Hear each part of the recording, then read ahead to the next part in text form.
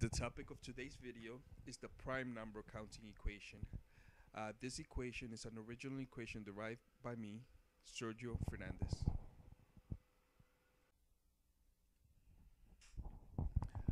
I always start my videos by actually showing the equation, which is going to be the topic of the video I'm making. This is the equation which I'm going to be talking about today.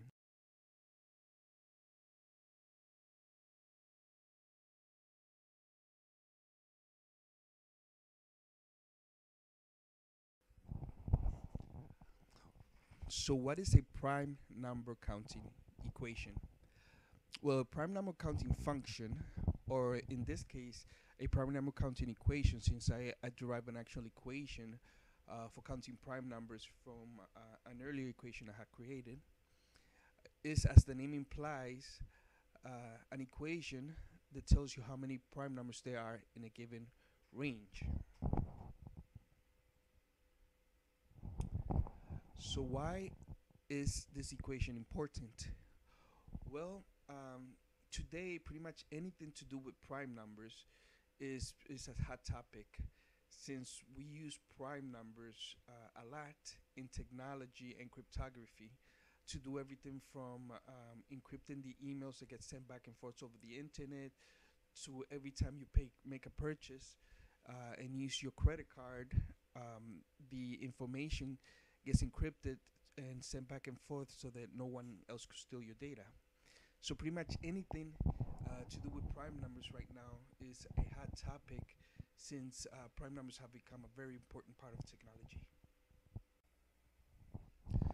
Okay, in order for me to build this equation, I'm going to have to use some other equation as building blocks. So I'm going to use, for my little bag of tricks, my number of factors equation. This is my favorite part of the video. This is where I get to show you how I came up with the equation. To start off, the equation I'm going to use to derive the prime number equation is this other equation that I had created earlier. It is the number of factors equation. As the name implies, this equation, you give it any number x and it'll tell you how many factors that number has. I'm not going to explain again how I arrived at this equation, since I already made another video explaining how I got this equation. I'll put a link at the bottom of this video to the video where I show you how I came up with this equation, if you're interested in seeing how this equation works. But basically, this equation for any given x will tell you how many factors that that number has. So if I tell it the number 6, it tells me 6 has 4 factors. If I tell it the number 12, 12 has 6 factors. 15, 4 factors. So this equation is an equation I derived originally as a way to check for prime numbers. Why? Because I know the definition of prime number is a number that has 2 factors, one in itself. So this equation can find all the prime numbers by simply solving at the point where this equation equals 2. So if I take this equation and I say find all the x values where x equals 2, 2 is at 2, 2 is at 3, 2 is at 5, at 7, 11, 13, and so on. So basically, this function will be equal to 2 for every prime number that exists. That's why I originally created this equation. And the video is a very interesting video. You should probably take a look at it below. Okay. So this equation is nice in that it gives in that I could identify all the prime numbers. Now, if somehow I could just look at the prime numbers and keep count of all the prime numbers in a given range, I could count those numbers and it'll tell me how many prime numbers are in the range. So for example, from 1 to 25, these are the points where x equals 2. These are the prime numbers. So it's 1, 2, 3, 4, 5, 6, 7, 8, 9. There's 9 prime numbers between 1 and 25 according to my equation. If I could get rid of all these other numbers, which are not the prime numbers, and if I only had these numbers, I could simply have an equation which adds all the results of this function from 1 to 25. And that won't give me the prime, but that'll give me twice the prime, because if I get rid of all these numbers again, at 2 I have 2, at 3 I have 2, so 2 plus 2 is 4, and 6, 8, 10, 12, 14, 16, and 18. So adding the result of this function at these points will give me 18. 18 is actually twice the number of prime numbers than it is. So actually I don't want 18 back. I would like the number 9 back. I could do this by adjusting my equation, my original equation a little bit. My equations, my original equation, let me show you. My original equation sums all the numbers from 1 to x. It's counting all the factors. If I adjust my equations to start at 2, and I get rid of the 1 being a factor, it actually adjusts the graph nicely. So this is the same graph as before, but because I'm not taking into the account the 1 as a factor, all the prime numbers actually now return. All the prime number actually return 1 now. So for 2, you get 1. For 3, again 1, etc., etc. for the prime numbers. It pretty much just took the entire function and just kind of dropped it down 1 integer. Now, why is this important? This is important because I could just simply take the output of these functions from 1 to the desired range and add them up. And if in the process of adding it up, I could ignore the 9 prime values, then the sum of this will actually give me the number of prime in a given range. So from 2 to 25, if I add the output of my function for all the prime numbers, 1, 2, 3, 4, 5, 6, 7, 8, 9, I get the number of primes in that range. Now, the problem with adding these numbers up is these guys. I need to get rid of these guys, because if I add everything up, I actually don't get 9. I get 1 plus 2 more is 4, 5, 6, 7. So these numbers here are throwing off what I want to do. So if I could get rid of these numbers, I could just add. If I could bring all these numbers down to 0 and leave these numbers at 1, then I could just add everything up, and it'll give me the number of primes within a given range. I know I adjusted this to 1 purposely because there's a nice trick that I like to use when I want to keep some numbers and disregards the other numbers. That's raising the number to infinity. That's raising the numbers to higher and higher power. When you raise the number to higher and higher power, 1 remains 1, and the other numbers, if they are less than 1, they tend to go down to 0. The problem is that these numbers are not less than 1. So if I raise this function to higher and higher powers, 1 will stay 1, but these guys will explode out to infinity, and that's not what I want. But I have another trick of modifying my equation so that I have the nice conditions of using my infinity trick. If I take 1 and divide it by this function, at all the points where 1 is 1, it'll remain 1. So 1 over 1 gives you 1, 1 over 1 gives you 1. But for the points that are greater than 1, when I divide 1 by that point, I'll actually get a fraction less than 1. So 1 divided by 1 is 1, 1 divided by 1 is 1, 1 divided by 2, which is the result of this, is a half. 1 divided by 3, which is the result of this one, is a third. So basically, 1 divided by this function will keep 1 at 1, and it'll. So let me show you the equation. So take the original equation and 1 divided by that equation, that'll make sure that all the ones remain 1 because 1 divided by 1 is 1. But all the numbers greater than 1, 2, 3, or 4 now become a fraction less than 1. So my new equation will look like this. All the points where 1 was 1, it remains 1. But all the points where the 1 was greater than 1, it's now below the 1 line. It's a fraction. This point was, I believe, 3, I think it was. So it becomes a third, so on and so forth. Great. So now that I took 1 over my adjusted original equation, all the points where 1 is 1 remain 1. All the points where 1 was greater than 1, now it's less than 1. Now I could use my infinity trick. What is my infinity trick? If I take my adjusted equation,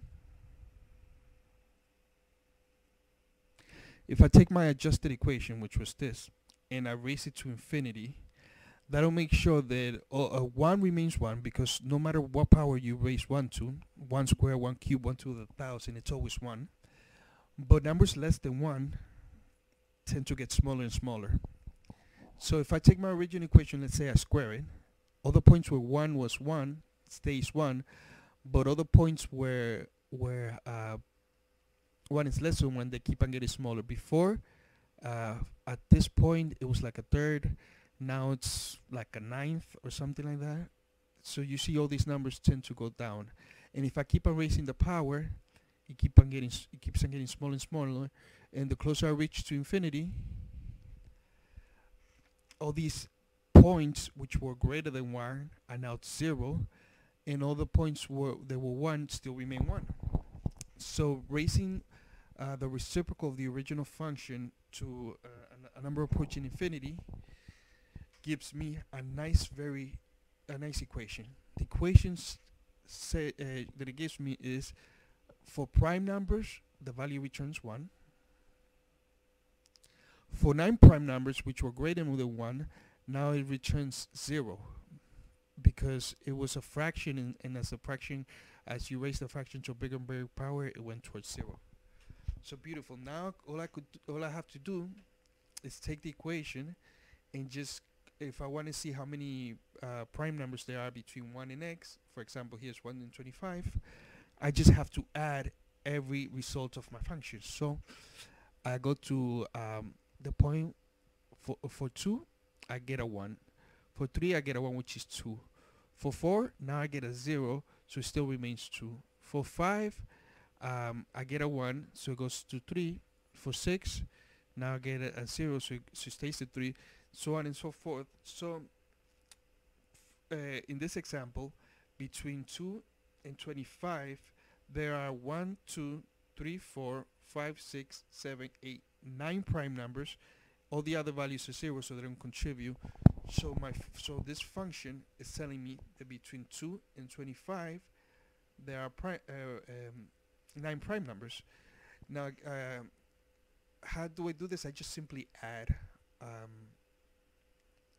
every output of my newly modified function, and by adding it, I get my final equation, which is my prime number counting equation. So again, this part of here gives you the number of factors. Adjusting this from 1 to 2, make sure the prime numbers, instead of returning 2 as the number of factors, it returns 1 as the number of factors. I wanted this because 1 over this function for 1 will remain 1, but 1 over numbers which have more than 1 factors, which is non-prime numbers, it'll return numbers bigger than 1, and 1 over a number bigger than 1 will give you a number less, between 1 and 0, a number less than 1. Taking that and raising it to a high power as it approaches infinity, the values for this that gives 1 will remain 1. The values for this that give you less than 1 will go down to 0. So I'm going to get 1 for prime numbers, 0 for non-prime numbers. At this point, if I want to see how many numbers there are in a given range, I just add all the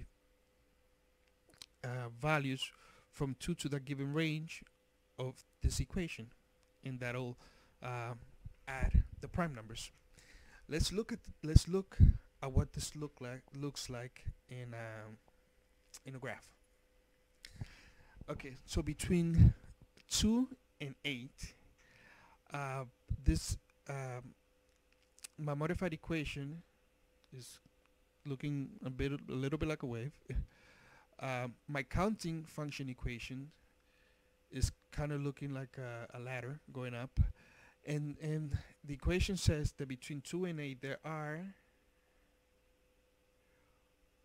4 prime numbers, and between 2 and 5 it says that there are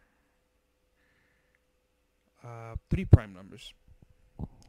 So between 2 and 8, 4 prime numbers, 2 and 5, 3 prime numbers. Let's see if that's true. 2 and 8, the prime numbers are 2, 3, 5, and 7. 1, 2, 3, 4. 4 numbers are prime in that equation, in that range. So it does give the right number of prime numbers. Let's keep on looking at a bigger range to see what the graph looks like. Now, if you between 2 and 14, there are 6 prime numbers. If you look at the graph, it's beginning to look like kind of like a staircase. Let's look at right for higher. Between 2 and 26, it says that there are 9 prime numbers. Again, it's beginning to look like a staircase. 1 and 50. I'm assuming it's 15 since it's between 14 and 16. There are 15 prime numbers. So as you go along, at first it looks like a staircase, but the longer you go out, it actually almost begins to look like a straight line if you go further out. Now, what does this equation look like? This equation looks like what one of the Riemann equations out there looks like. This famous Riemann equation that people say that it gives you the number of prime numbers, but they don't know why it gives you some. I think somebody wants to a formal proof of why it works. That equation, I think you have to go through a lot of iterations to get an accurate value for the number of primes, and I don't think they know what they don't have a proof of why it works. This equation gives you exact values, and I gave you an explanation of how the equation works. Now, don't quote me too much on the Riemann equation, since I haven't looked at it much. Haven't looked into it much. I decided to build my own equation, my own original equation. But basically, this equation, my equation, tells you how many prime numbers there are in a given range. It counts the number of prime numbers in that given range, and I've shown you the proof of the equation. So there's no need to be dealing with an equation that gives an approximation and then nobody knows how exactly it works. This equation will give you exactly the number of primes in a given range, and I've shown you how I arrived at that equation. And thank you. I put this equation up because I saw a lot of interest out there for the need for this equation. So now you got this prime number equation. It all came about because of my original equation, which I created to find which were the prime numbers. It was a factor counting equation. So this is my prime number equation. It gives you the exact values. Thank you, and I'll see you guys in the next video.